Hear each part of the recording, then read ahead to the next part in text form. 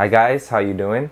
So the fragrance I'm reviewing today is one that I had high hopes for a while. I held off on buying it. It's actually a cheapie, but I think I just sort of caught my attention early on, and then I didn't come around to picking it up until recently, and it's Lalique White. And there are a couple reasons why I was drawn to this fragrance. One is that the perfumer is Christine Nagel, who is great. She, of course, has done the new Hermes H24. She's done a bunch of fragrances for Jo Malone. And I'm trying to remember. I mean, she's done other Hermes fragrances, and she, from what I've seen, she's done great work. And so it's always nice to see a renowned kind of perfumer doing a cheapie fragrance. And I mean, this wasn't designed to be cheap. It still sells on Lalique's website at really high prices for the 4.2 ounce. I think it goes for, between like $130, $150. But anyway, you can find this for about $30, $40, this size, maybe even cheaper. But I think it's a great price. The other reason that I was drawn to this fragrance is the comparison that it gets to Parfum de Marly Galloway.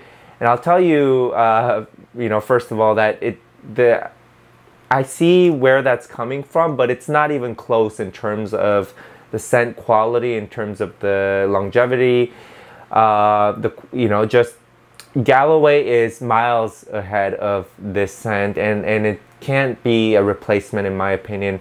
I saw pretty much all the reviews for this fragrance, and nobody really said anything bad about it.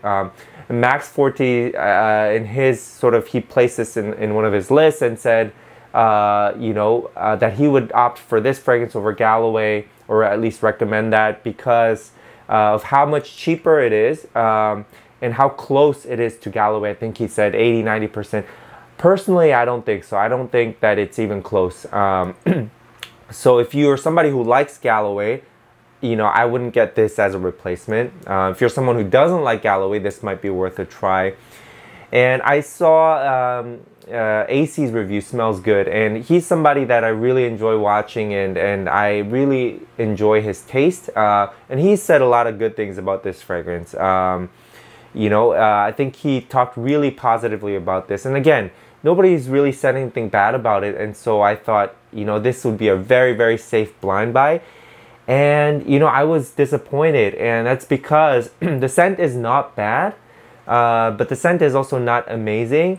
And the performance really, really sucks, okay? And, I'm not all about performance when the scent is really good. But in some cases, the fragrance falls so flat, and it's so hard to smell. I mean, you can smell it, but what I mean is there's so little projection and presence that it's really not worth whatever money, that I spend. So personally, it's not staying in my collection. It's I don't think it's even worth, $30, $40 for me because of the performance issue. And, we'll come back to that after the scent. So when you look at the note breakdown, you see a bunch of notes, and it looks very interesting, right? It looks like one that is basically fail-proof. So you have, lemon leaf, I believe, so some citrus, and then in the heart, pepper and spices like nutmeg. There is this really interesting top note of tamarind, and then elemi as well, elemi resin. And in the base, oak moss and amber and musk, I believe. And there's also cedar in here. So it looks like a really complex, interesting blend. But really, to me, it's the reason it was a disappointment, not only because of the performance, but it smells really simplistic. It doesn't smell very rich and all that natural to me. So let's give it a spray and talk more about it. So, yeah, when you first spray it, obviously it's very easy to pick up, but what I get a lot of is there's a strong alcohol presence. And from that, I could tell when I first wore this that this wasn't going to last. There wasn't that sort of, when you get high oil concentration or really good ingredients, they tend to kind of stick right away, right? It looks oily, and you can tell that it's going to be a rich scent. But this one, a lot of alcohol. Along with that, mostly the white pepper note. And the pepper is not a bad scent. I actually really like pepper as a note. It gives you, it's used in fragrances like Amouage Honor, you know, an expensive scent. Also Galloway. And so I see the comparison to Galloway because, you know, there's this combination of citrus, right, with pepper, a really strong pepper element, and then some amber in the base. But Galloway, you get so much more. There is a iris note. There's a really kind of full iris and orange blossom in the heart, and it's much more aromatic and strong. It's masculine, and the amber there is a lot stronger. Here, to me, it's barely present. Even the LME resin, you know, I guess it's adding, it's completing the scent. It's adding something, but really the main thing I get is the pepper note, along with just a generic kind of pleasant citrus.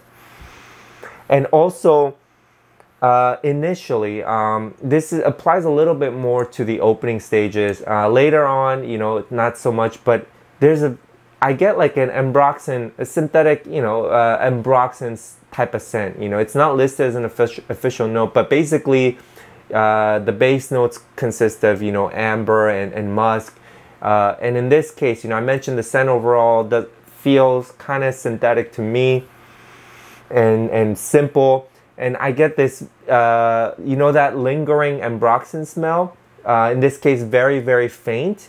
And it's really not that great. I mean, it's obviously not a disgusting or a bad kind of scent, but it just kind of gives you the feel of that ambroxan. And not so much else. Again, the pepper continues to be present. I think the nutmeg in here gives a little bit of body, okay? So there's that little bit of other spicy element, maybe also a little bit of sweetness that's combination of the LME, the nutmeg. So there's a little bit of depth, but overall it's a very, very flat feeling scent, lacking depth for me. It's kind of like how, you know, it's kind of like when you drink a flat soda, right? The experience, at least. You know, you drink a soda because of that really refreshing blast that it gives you, a really kind of pleasant experience, right? And when you drink a flat soda, you lose all of that, you know, the essence, right? Of what makes a soda good. And that's sort of, you know, how this feels to me. It could have been so much better. Now, if they came out with an eau de parfum version, I think I would give it another try. But for this, the comparison to Galloway, you know, not only does the performance, you know, not even come close, but the scent itself is not that complex. It's not that rich.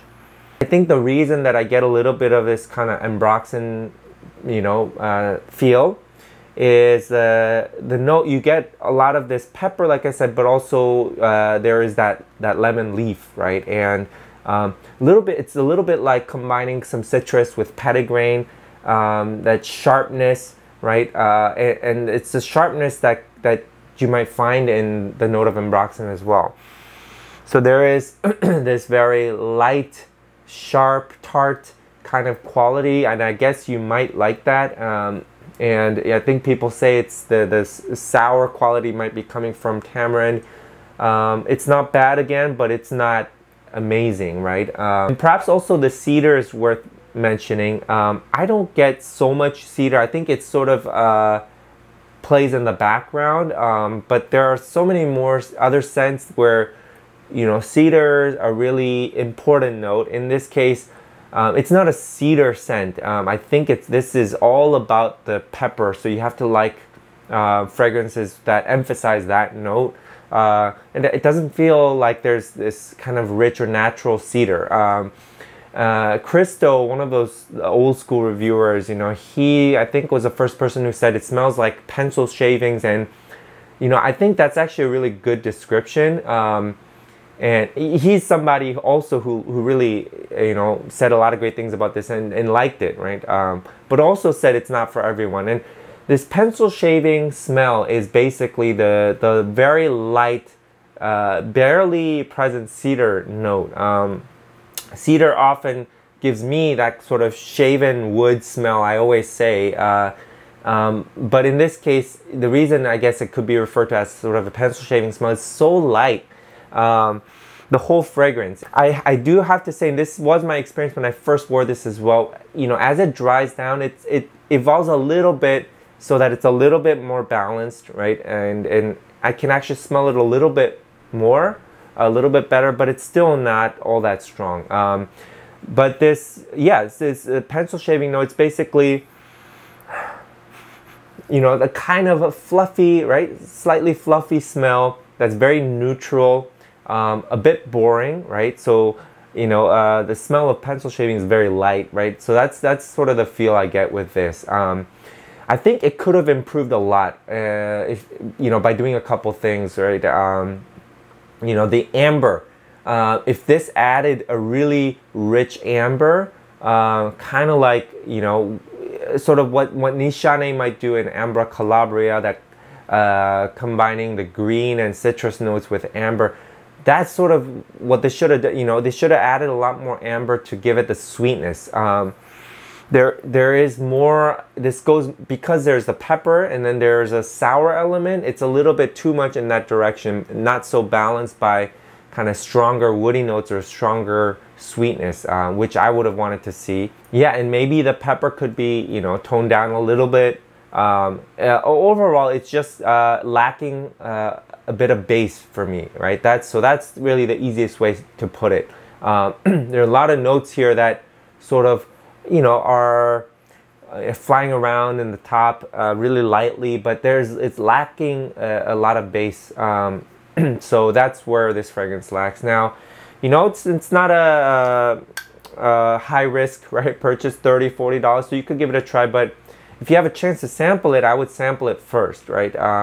Because these $30-$40 purchases add up. So I, you know, can't recommend this fragrance really for you guys. It's not a bad scent, but it's not one for me. So there you go, guys. Let me know what you think about this scent if you've experienced it, and I'll see you in the next review. Bye.